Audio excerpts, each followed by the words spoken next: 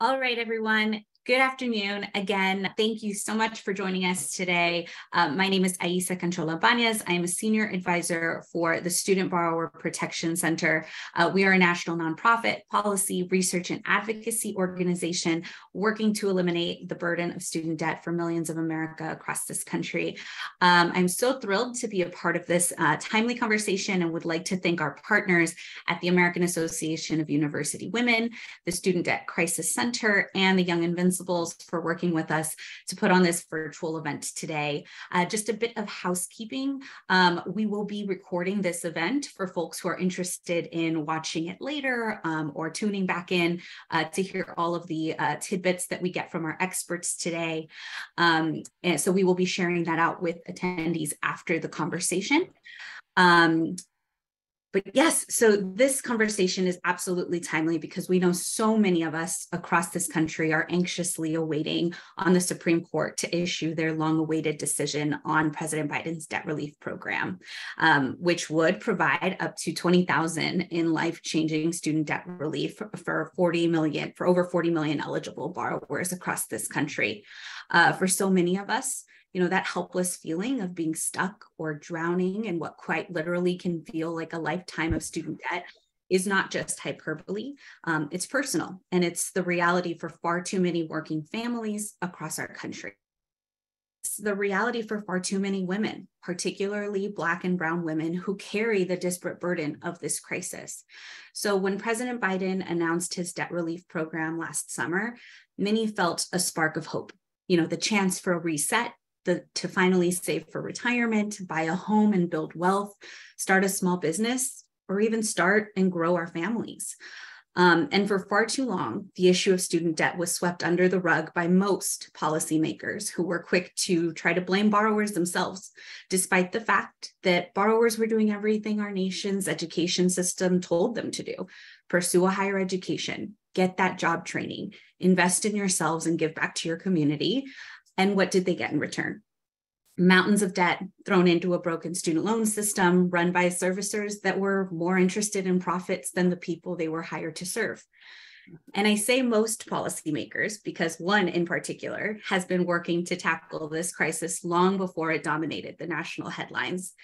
Senator Warren, who's joining us today, has been our tireless partner in the movement to cancel student debt, fighting the righteous fights alongside us every step of the way and pushing for the big structural changes that our families deserve.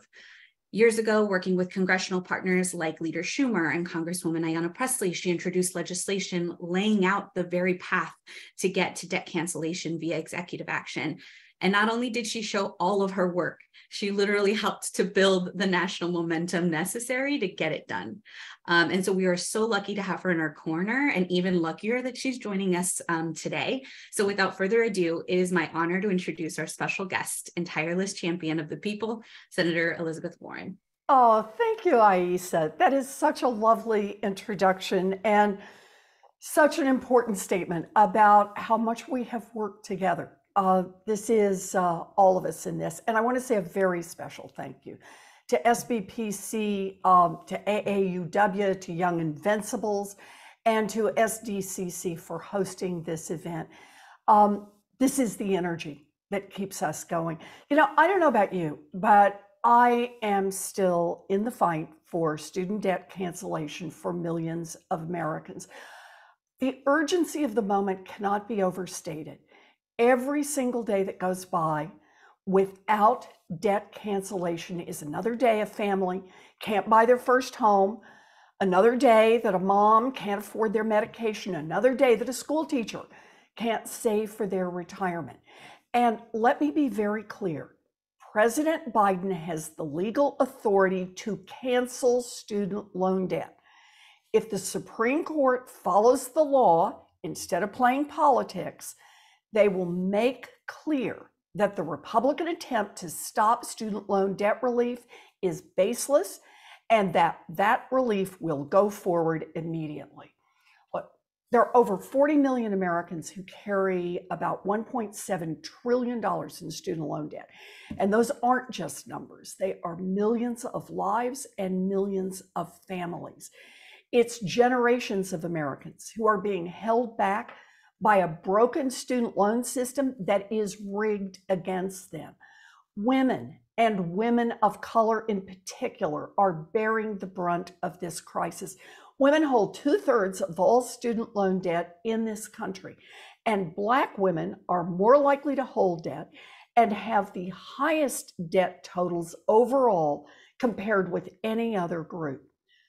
Now, over the past few months, I've heard from hardworking women all across this country who have shared their stories of being crushed by student loan debt, like Kadria, who had been paying back her student loans for 20 years. Then she got sick, lost her ability to work, and now she has medical bills on top of her student debt.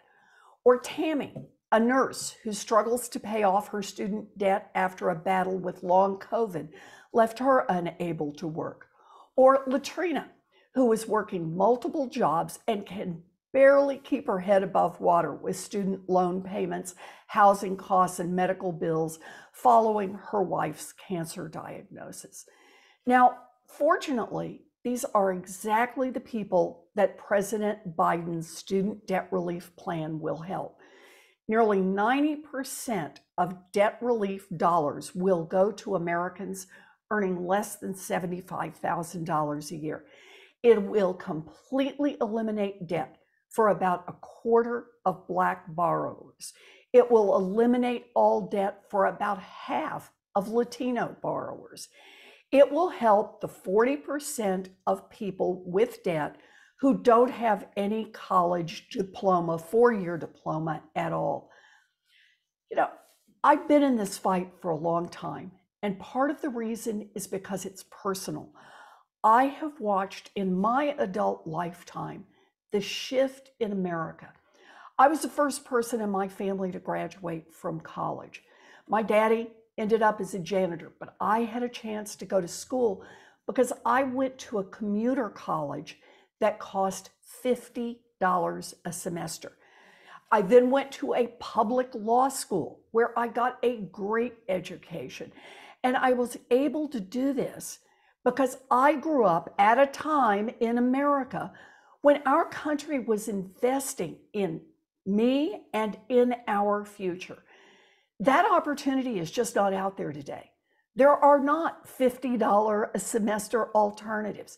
Today, a young person can pay up to 200% more in tuition than what her parents paid when they went to college.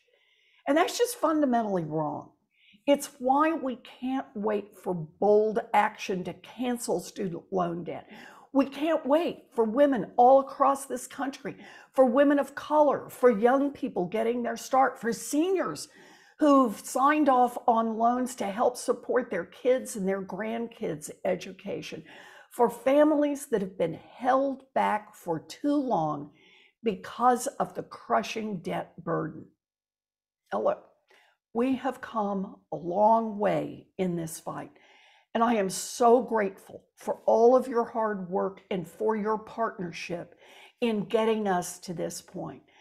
And now I've got an ask for you. One more time, I'm asking you to join me, to join all of us here on this call today, to keep fighting to push student loan debt relief over the finish line.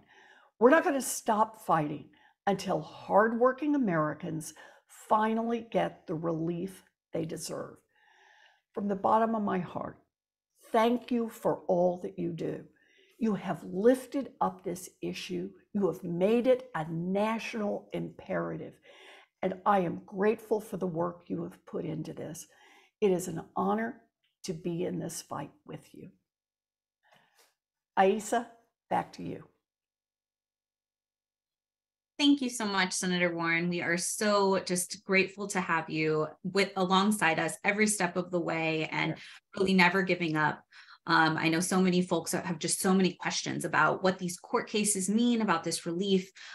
Today's conversation is really about making it very clear what the stakes are for women and working families. We will definitely dig into those cases, a bit later in the conversation, but just wanted to share our gratitude for you and thank you for joining us on a very busy week. So we really appreciate you. Thank you so much. And so, as the senator said, student debt relief is legal, plain and simple.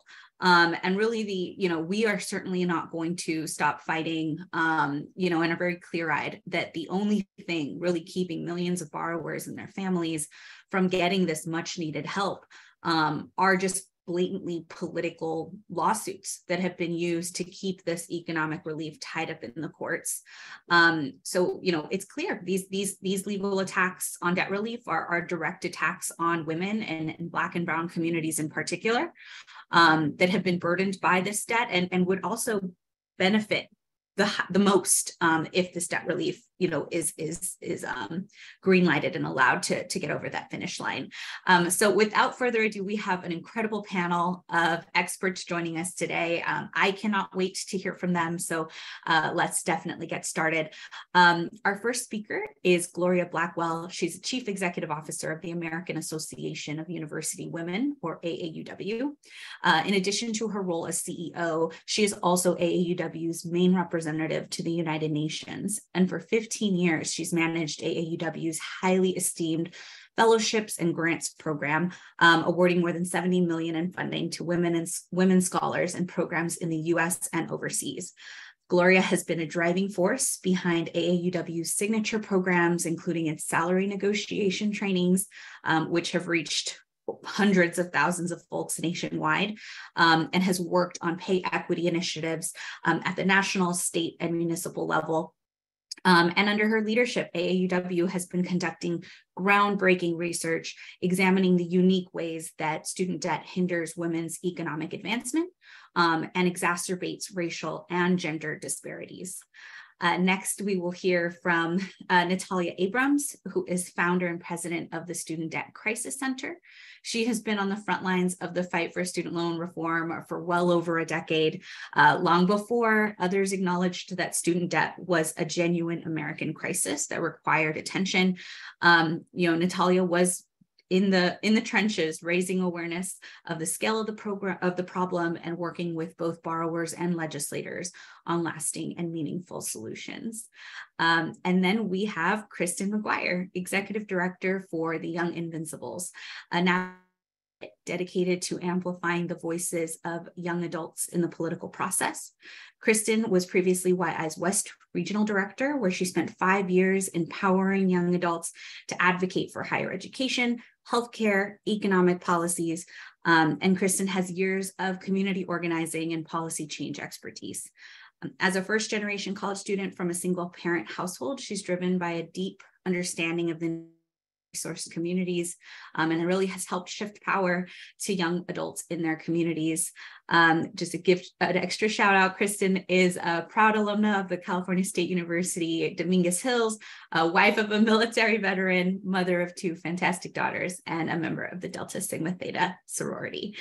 So with that, I'm happy to turn it over to Gloria to share some quick remarks.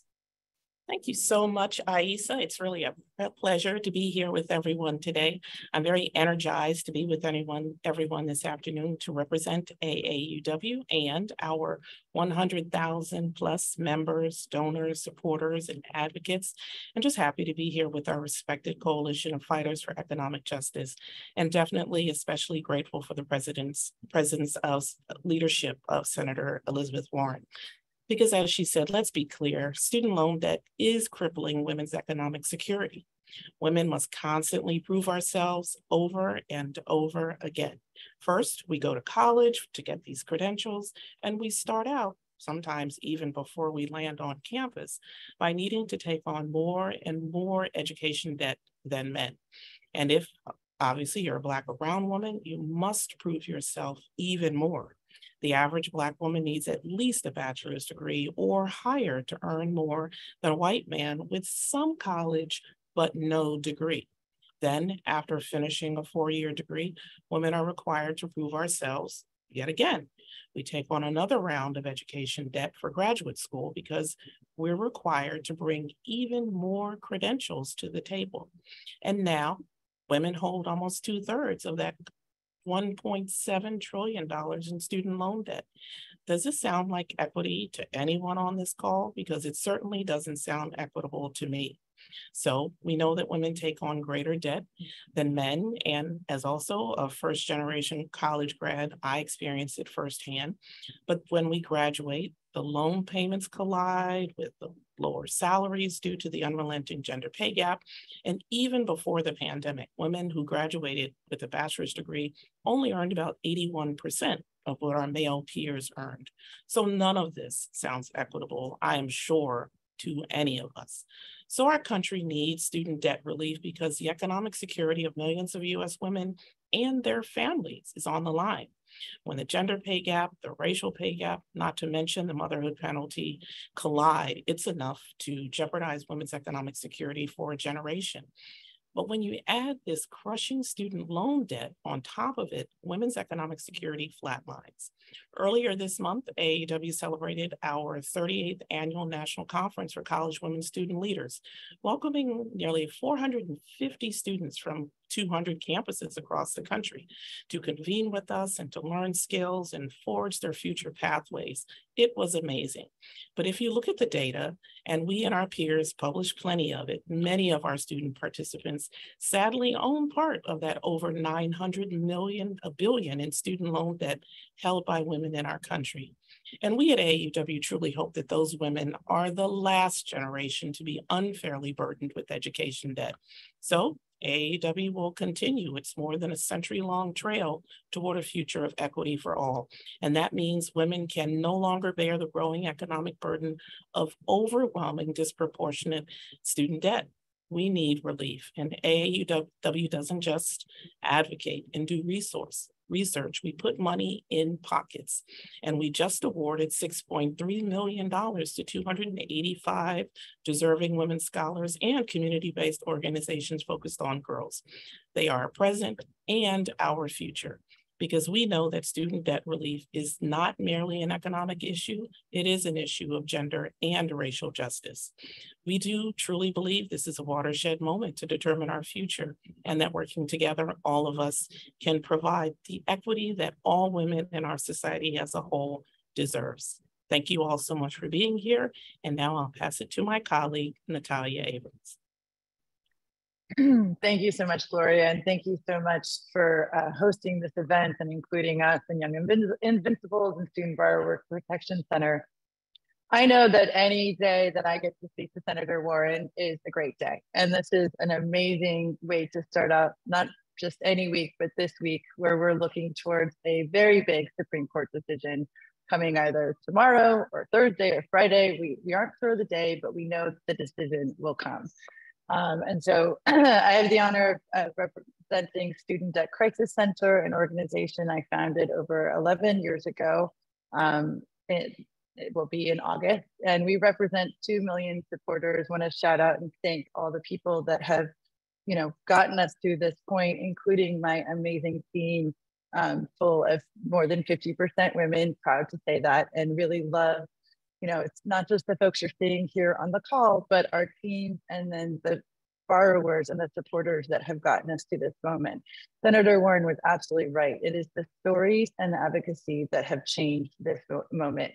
As I used to mention, when I was doing this work more than a decade ago, we had a few friends that you see here right now that were doing some of this work, but it was very hard to get anyone to really take this seriously, even though borrowers were struggling, and specifically women, so much with this issue.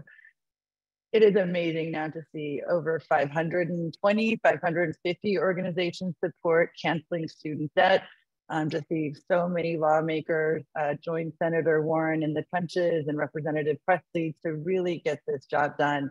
And no matter what happens at the court, I think I can speak for the women in this room that no one's going away. We know that there's so much work to do helping borrowers, and especially helping women student loan borrowers. Lori mentioned it, women hold over $890 billion in student loan debt. That's 2/3 of this, $1.5 billion crisis. And our supporter list reflects that. When we survey and talk to borrowers from our list, they are 75% women. Most of the time I'm going to be speaking with a woman, whether it's to deal with their own student debt, their children's student debt, or the family student debt that they all hold. And this unequal burden of debt on women and their inability to pay it off once graduated poses a tangible threat to the capacity for women to fully complete and succeed in their personal and professional lives. And at Student Debt Crisis Center, we have surveyed our supporters all through the COVID pandemic. And we know that, from our results, 1 in 10 women have student loan payments over $1,000 per month. This is based on a Student Debt Crisis Center survey, but while the average is 400, we see women going to graduate school and beyond taking on a lot more debt from the get-go, and then seeing that debt balloon to quite a hefty student loan payment. 75% of women say it's preventing them from saving for retirement. 44% say it affects being able to afford basic needs. This is a topic that came up time and time again during the pandemic, that the student loan payment pause. Payments have been on pause since for the last 3 years. That has been by far the most beneficial COVID pandemic, benefit feels like a real weird word, but that people have received. And instead of, no one's going on lofty vacations, they are using the money for basic needs, for healthcare, for medicine for their children, to make rent, to make groceries with inflation getting so bad. And we know in terms of inflation that 92% of women are concerned that inflation will make it harder for them to afford student loan payments. So this is just a snapshot of what women tell us here at Student Debt Crisis Center. And I'm just so grateful to share this space today, to be here to start this week. As I mentioned, fighting for student loan cancellation is a progressive policy. We all want to make this world better for the next generation. We hear all the time, and saw it in a question that, what about the people that paid off their debt or didn't take their debt? An educated population, not burdened by mountains of debt, is necessary for the security and for the benefit of our overall society. We need to all join together to uplift each other and to uplift the next generation. And with that, I'm so honored to introduce my colleague and good friend, Krista McGuire, who is going to take it away. Thank you so much, Natalia. And thank you so much, everyone else. I'm really honored to be here today. So I really appreciate the invitation. I guess I'll start a little bit about telling you about Young Invincibles, and then I'll share a little about myself. My name is Kristen McGuire. I'm the executive director at Young Invincibles. We're the nation's largest policy and advocacy organization dedicated to economic opportunity for young adults. We do this by elevating the voices of young people in the political process, ensuring that no decision for young people is made without young people. We work nationally and in our 5 states, and we directly train and support young adults and develop research and advocacy campaigns across our issue areas of healthcare, civic engagement, workforce and finance issues, and of course, higher education, focusing on very important topics like student debt. We've worked on higher education affordability and student debt for almost as long as our organization has been around, since 2009. In fact, I did a Google search a year ago and found articles from a former executive director saying, will student loans ever be a national talking point? And this was like back in 2010. And then there are other articles in 2015 saying the student loan debt balance is ballooning across America. Will young people be able to afford homes? So as you can see, we've been in the trenches with the partners on this call for quite some time, sounding the alarm that a student debt crisis is looming. This is also one of those areas where the personal becomes political. I am a student borrower. I borrowed $20,000 for college across the time I was there as a first-generation college student, and I now owe over $50,000. And if that's not a broken system, I don't know what is. Now, the troubling part about that is, as shocking as that may sound to some, I'm sure no one on this panel, it's very common and it's very standard amongst women, and specifically amongst Black women and Latinas. And so when we think about student loan cancellation, as a gender justice issue, it is also a racial justice issue. And as we've heard before, we know that women hold nearly 2/3 of all the student debt in the country. And we know that Black women have the highest balances of any other group in our country. So I'm glad that we're framing this conversation around the unequal burden of student debt and how we can start to kind of insert equity into these policies. So yeah, I'm Kristen. I'm a Black woman. I'm a first-generation college student, and I am fighting like hell to fix this unjust system because I'm also a mom of 2 daughters, one who is entering her 4th year in college, and I have one who's in 11th grade, and we will soon be having conversations about how to finance her education. So I'm really excited about this conversation. It's very timely, and I'm really looking forward to our decision that we will hear from our Supreme Court, hopefully this week. And I have my fingers crossed, and I am hopeful. So I think that's all for now. Thank you. Thank you so much, Kristen, Gloria, and Natalia. You all left us with so many just very powerful, also infuriating stats and numbers that really underline how our status quo has failed so many families. I want to say young people, but this is an intergenerational issue.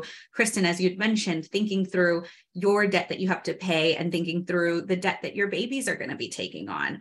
And that is a reality for far too many families. Gloria, you left us with a $900 billion number that women alone carry amidst the broader crisis. And that's just mind-boggling. And when we think about the impact that President Biden's debt relief plan will have and look at it through the racial and gender justice lens, I mean, we're talking about a half of all Latino-owned student debt being canceled as a result of this debt relief. We're looking at 1/4 of Black-owned student debt being canceled. Like the opportunities for a reset and we could literally be seeing one of the largest wealth accumulation opportunities for Black and Brown folks, in our lifetimes at least. And so I think it is very powerful to kind of bring that to the forefront of the conversation. And Natalia, to your point, and 1 in 10, folks in your list have a student debt bill of over $1,000. And thinking through payments restarting potentially in the fall, on top of the rising cost of eggs and milk. I mean, that is just a very real dynamic. So thank you all for kind of bringing those points together, and very eager to kind of get started on some of these questions. So Gloria, I will start with you because, AAUW has done, as we've mentioned, so much research kind of shedding light on the unique ways that women and women of color are kind of driven to have to take on more debt. And the reality is, the student debt crisis is both a product and feeds into the racial and gender wealth gap in this country. And that's really what results in women of color carrying the disproportionate burden. This was the case long before the pandemic hit. But we know that the economic impact of the pandemic certainly did not, make sure to be equally distributed across all of our communities. It was Black and Brown communities that disproportionately were burdened or were hit economically. And I mean, just from the sheer number of people that we've lost over the last few years. So, I'm curious, how has AAUW seen kind of the economic impact of the pandemic worsen the trends we already saw with the student debt crisis? And why is it so important that debt relief be at the core of like a long-term economic recovery for our communities? Thank you so much, Aisa. I think the first point is really the fact that things weren't that rosy before the pandemic, okay? So we can't blame it all on the pandemic, because prior to the pandemic, more than 25% of borrowers were behind on their student loan payments, and over 9 million borrowers were already in default. And that's especially true for Black four-year graduates because they default on loans 5 times more often than white graduates. And as bad as those numbers are, just a slice of the data, the Department of Education data shows that returning to repayment without cancellation will make things even worse. So AAUW has done a great deal of research, and our research report, Deeper in Debt, details how, once again, that student debt makes it nearly impossible for so many women to afford basic living expenses after graduating from college. Research also done during the pandemic about the perfect storm, it just provided a window into the larger national issue of how quickly all women can fall into financial hardship. It doesn't take much, right? So even before the pandemic, Black and brown women were graduating to that pay gap, and the pandemic only intensified it, right? And so we also know that in the early months of the pandemic, women filed nearly 59% of the unemployment claims, despite being only half of the labor force. And yes, we have regained some of that ground. So having the federal student loan repayment put on hold during the pandemic was a lifeline for Black and brown women and their families, because they occupy roles that were disproportionately impacted because they carry more student debt than other groups, and they take longer to repay it. So it's really critical to note also that even before that pause, many recent and obviously long-term graduates of color already relied on a second or even a third job just to keep a roof over their heads, just to pay for those basic expenses, just to hopefully make ends meet. And that's because, as we all know, that it was due to the ongoing systemic inequities that exist in education, not just in education, but obviously in healthcare, in the workforce, in housing, and so many other aspects of our society. So of course now, as Kristen mentioned and others mentioned, with inflation, the cost of rent and groceries, so many products and services, and even tuition, they just continue to rise unchecked. And so if Black and brown women must start repaying hundreds and even $1,000 or more per month in student loans every month, their financial futures could be crushed. And so that means, as we stated, once again, women will be put things on the back burner that are important: saving for retirement, meeting basic expenses, paying for childcare. And so we really are hopeful that, you know, we're not going to resume student loan payments without first canceling that student loan debt, because if it doesn't happen, it will result in a catastrophic wave of unnecessary borrower distress and default. Additional default, with the impact landing especially hard on Black and brown women. So our country just cannot continue to ignore the ongoing systemic injustices directed toward Black and brown women, because the financial health of women in all families is tied to the financial health of women. This is why we must deliver on student debt relief, and it must be taken, and it may be taken on while individual is a student, but education debt can carry on throughout a career, throughout parenting, throughout caregiving, and even in retirement, as we know so well from so many of the stories that we know personally and stories that have been shared. Thank you so much, Gloria. That is so, what I appreciate is that you talk about delivering for women in all aspects of our lives, right? So women, people, we don't live in individual little boxes or silos, right? And so the fight to deliver on debt relief is just as important as making it, making a national paid leave policy a reality, right? Which we obviously saw the crushing impact on our families in the midst of the pandemic, and the fact that we don't have that available for the majority of Black and brown workers across our country. Looking at making childcare affordable. I mean, it's part of a larger effort. And I am seeing a question in the chat about, prioritizing our efforts for women. No, it's not an and, or it's not an or, it is an absolute must and, in that we need all of these systemic and structural supports for women and for families to support our economic well-being throughout the course of our lives and the needs of our families. And so I think student debt in particular is one piece of that broader puzzle, to ensuring the economic security of our families, protecting our bodily autonomy and our rights to make decisions over our lives and our economic futures, So definitely all one and the same. So thank you for that, Gloria.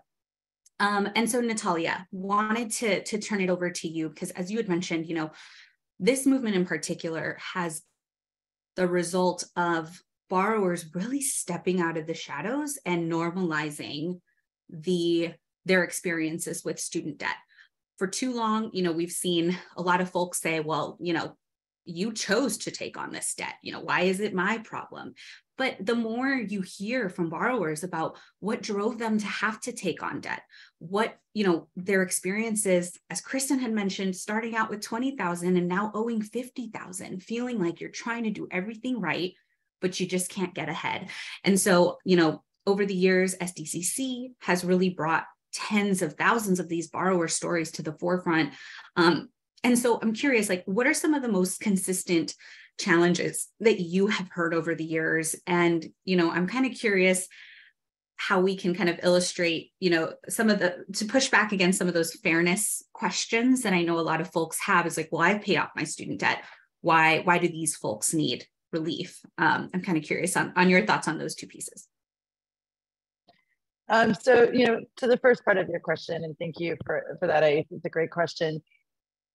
We hear exactly what Kristen talked about, I think the most, that people took out 10, 20, 50, whatever it was. They've been actively trying to pay it back. Sure, they may have been on a forbearance or missed a payment here and there, but generally been in good standing.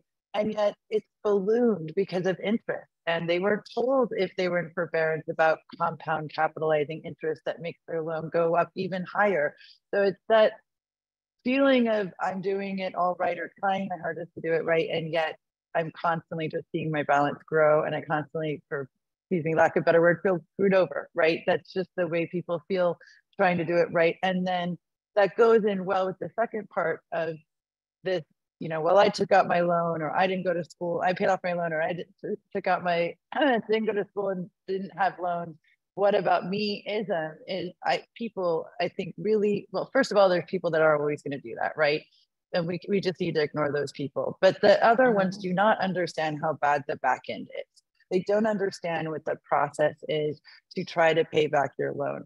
That I'm thinking of Shayna from our team, who had a traumatic brain injury. And when she just told me, when she barely even knew what her name was, she remembered she had a student loan, and 3 months in to paying back, she finally called and she had to make up those payments. They could put her in a forbearance after the fact, just a forbearance, not good enough, but she had to make up for those payments. What do we do about people like that, where life absolutely happened to them and there's no recourse yet? That's where I'm so grateful for all the women and groups in this room. We are, borrowers can come to us. We try our best to help and listen to these stories, but we have to change the, federal landscape to really help these folks.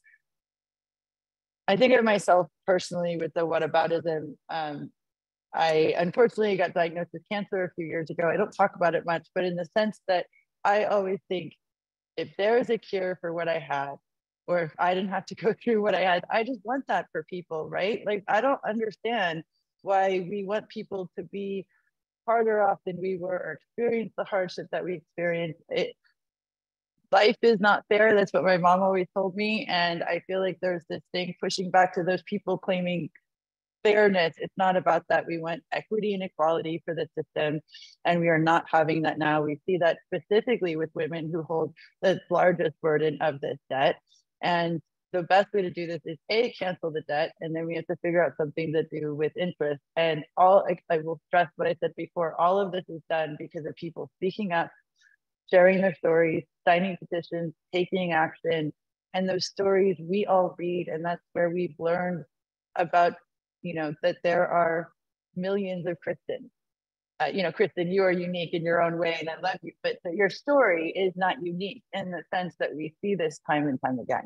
And so we have to fix the back end, and we have to let, as advocates, the other side know more and more just how messed up it is. And that almost every borrower that's ever called me has not asked for their debt to be canceled, to be honest. They've just asked, how do I pay this off? How do I get rid of this ridiculous interest?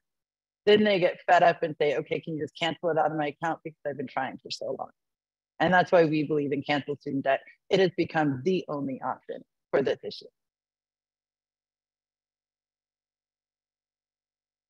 Thank you so much, Natalia. And thank you for, just being willing to share that very vulnerable and just like raw experience, because so many stories behind student debt have very life happens and drives folks into debt, or, really impacts our ability to pay down that debt. And I think having a bit of empathy and compassion for one another, especially when we're having this conversation around the importance of debt relief, is really important. And so I just wanted to also just thank you for sharing that with us.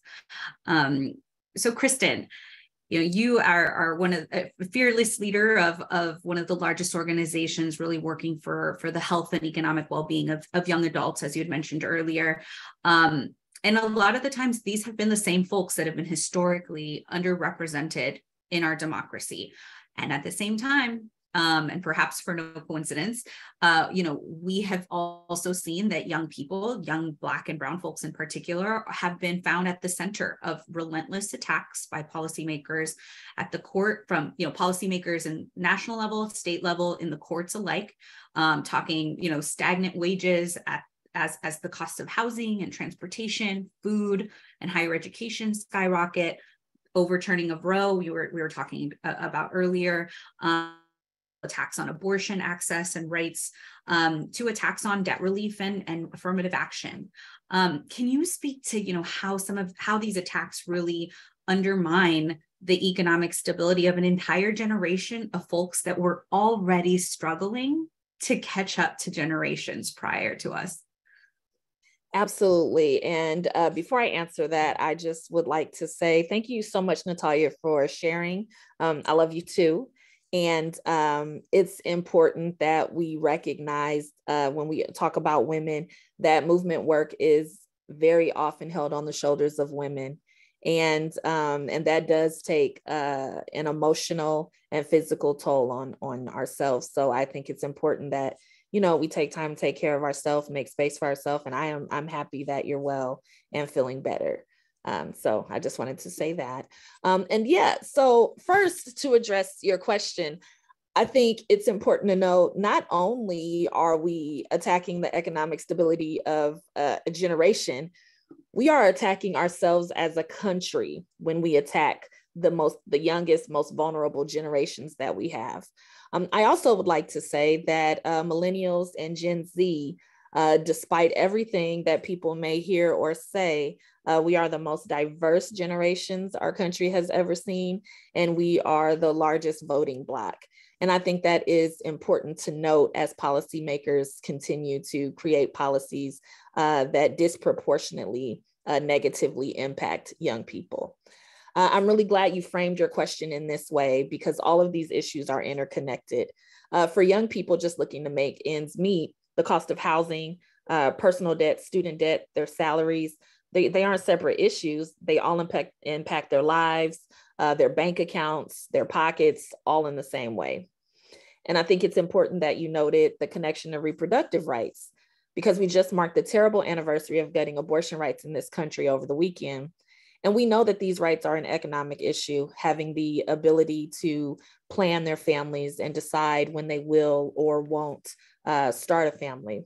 When someone seeks an abortion, it impacts their financial security, as they're more likely to be in poverty and more likely to drop out of school even years after a denied abortion. And they're more likely to have trouble affording basic needs like food and transportation. So again, it's all connected. Our mission at Young Invincibles is about expanding economic opportunity for young people. And, we lead on research to show just what the challenges are on the front. Over the last several years, we've been producing research on the financial health of young adults across America. The first report was back in 2017. And shockingly, we found out that millennials had a net wealth that was half of what their parents' generation was at the same age. And a big part of that was student debt, at a time when the national total of student debt was about $400 billion less than what it is today. So when we released the update to that report earlier this year, you can imagine the numbers were just as stark, if not worse, when it came to the financial wellness of young people. We looked across a number of metrics and we found that young people are still struggling to find their financial footing after more than a decade of slow economic recovery from the Great Recession. Then we had a pandemic, and that was a massive economic disruption, and it hit young people hard, as it did other groups, but it was especially for young people of color.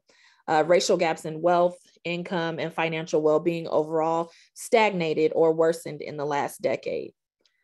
You know, and it's not that things are exceptionally bad because of the pandemic. It's bad. But for Black people and Latino people, it's always been bad, right? And we continue, I heard someone talk about, you know, going to college and building yourself up. And I say often, we are communities where we have consistently been told to bootstrap, pull ourselves up by the bootstraps, work hard, build something of yourselves. And when we do just that, and beat the odds, and many people here speaking how we're first generation college students, we are then faced with even more intentional barriers. One, because of our gender, and then two, because of our race. I say that to say bootstrapping can't work if it was never designed for us to succeed in the first place. And that is why student debt cancellation is important, because it will give us a head start that we really deserve. We are the people who helped build this country, and we just want a shot. And I think when we talk about the financial well-being and the economic security of young people, we're really talking, you know, the president says we're fighting for the heart and soul of our nation. We're fighting for the next generation of leaders in our country. We are fighting for investments to be made in our next teachers, our next doctors, our next lawyers, our next firefighters, our next scientists. And the only way that we can do that is by investing in higher education and really placing high importance on that for young people. And again, for the most diverse generation in this country, we have to invest in education and not create additional barriers for success. Thank you so much, Kristen. I'm going to jot that bootstrap quote down and just think to myself about it, bring it back anytime I need a good fire kind of thought to keep me motivated, because that is so true. So thank you so much for that. Gloria, I would love to kind of bring it back, you know, to the notion that, you know, student debt is a kitchen table issue. It's impacting working families from all walks of life. So, you know, can you just share, how does debt relief fit into the larger fight to support women and working families? I'm thinking the fight for affordable childcare, paid leave, fair wages, access to, you know, retirement and things like that. Thanks, Aisa. That's a really great question, because as we know, all of those pieces of the puzzle are interconnected. And, you know, I want to thank definitely Kristen for lifting that up, you know, and like her, it's very personal for me as well, because I was repaying my student loans and simultaneously paying for infant care and toddler care and after school care for an elementary schooler. And so, you know, the student debt crisis is something that, combined with the gender wage gap, just really make it difficult for women to get by, even in, you know, a two-parent household where both of the parents are working full time. It was still a challenge, right? So just trying to keep up, let alone, you know, get ahead. So they're all connected, and learning less just has this snowballing effect on every aspect of a woman's life. You know, if we're not being paid fair wages, how can we repay those loans? How can we buy those necessities and save for an emergency or even retirement? We can't. If childcare is unaffordable, which for most people it is, millions of families, you are delaying having children, not having children at all, because burdened by student debt and the rising cost of higher education. And as AAUW reported on our report, Deeper in Debt, again, 74% of women say that they expect to continue education beyond a bachelor's degree, because we are constantly propelled by that ongoing need for greater credentials and constantly needing to one-up, improve ourselves time and time again. And so graduate school adds on an additional, on average, over $51,000 in debt for women, and it brings on an additional huge financial disadvantage for women who are already trying to survive on an already restricted budget, right? So our research underscores the need for a full range of solutions, a full range of programs and policies and services to help women, thrive in the good times and not just survive in the bad times. And that's why we just can't stop at student debt relief, because paid leave and fair wages are intertwined with student debt. So like my colleagues, we are pushing for Congress to pass the Paycheck Fairness Act and the Family and Medical Insurance Leave Act so that we can help close the gender pay gap and ensure women receive paid time off for illness, family care, or paid parental leave. Because the bottom line, equity for women means that, the choices shouldn't be whether we can pay for necessities or start a family or pay for student loans or pay for higher education. We know that between 1980 and 2020, that the cost of higher education increased by 180%. Now, whose salary already behind the eight ball? Whose salary kept up with that? Certainly not women's. So we should be able to do all of those things. Thank you, Gloria. And I know we are coming down to our last 5 minutes. I would love to ask just really quickly, Kristen, we talk a lot of the times there's this false narrative around debt, student debt impacting, the young millennial that just wants to spend their money on avocado toast and Starbucks lattes. That could not be furthest from the truth. Can you speak to kind of the intergenerational kind of impact that this crisis really has and the reality behind that? Absolutely. First of all, I'm allergic to avocado, so I have never purchased avocado toast in my life. So it did not contribute to my student loan debt. Quickly, because we are running out of time, I think I'm like a poster child for intergenerational student loan debt. And I didn't realize that until I started talking about it so much. So I went to college, and I'm first generation college student. I have a brother who's 18 months younger than I am. So he went to college the very next year.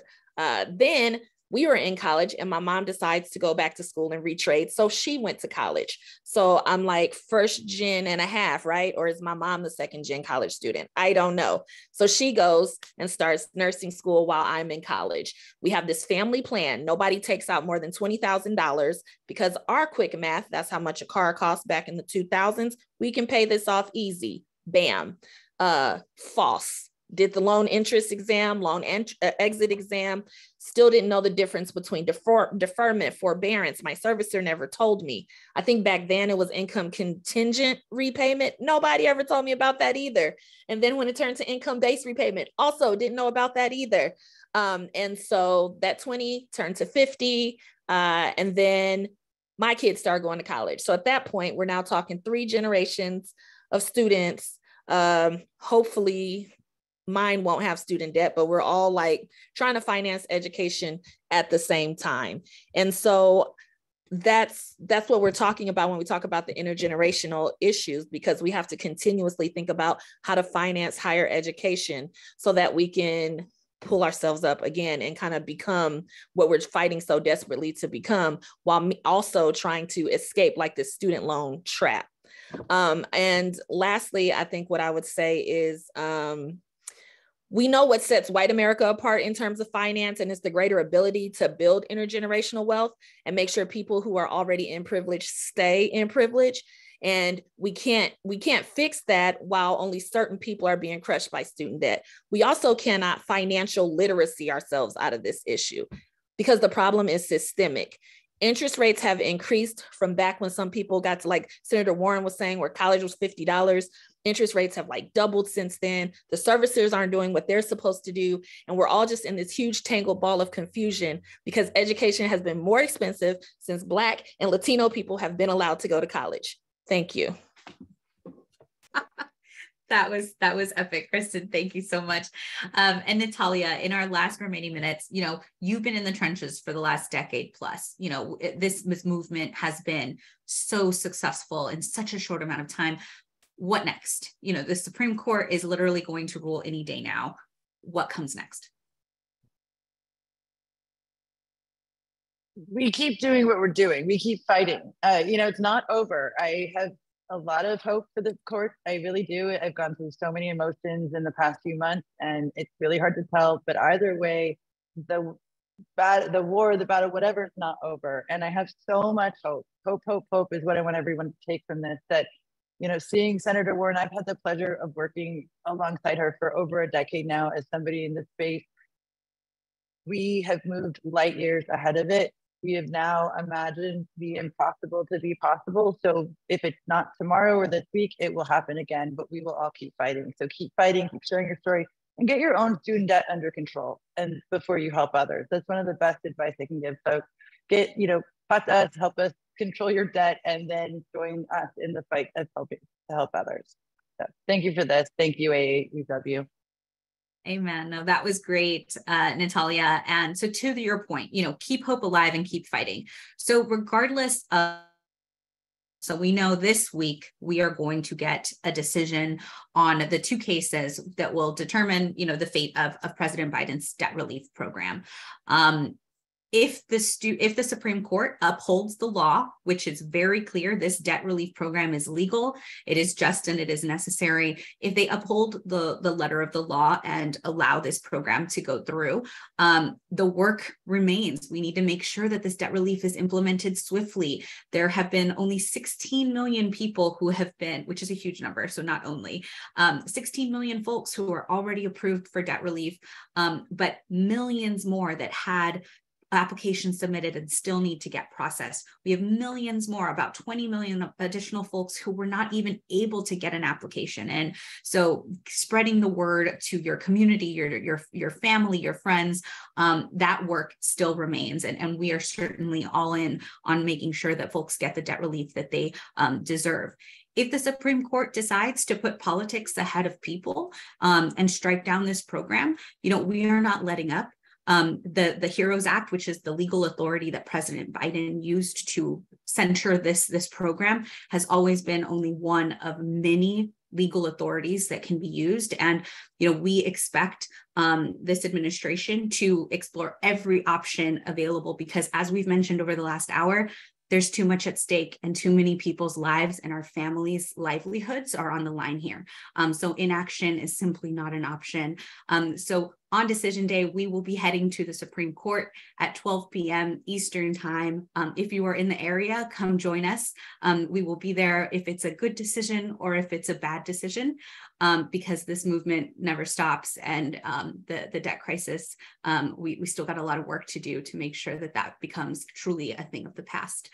So with that, I would like to thank all of our speakers today, all of our respective teams that helped to put this conversation together, and thank each and every one of you for taking some time out of your day to learn and to better yourselves as an advocate and as a partner in this fight for student debt justice. And so we are very grateful for you, and have a great Monday.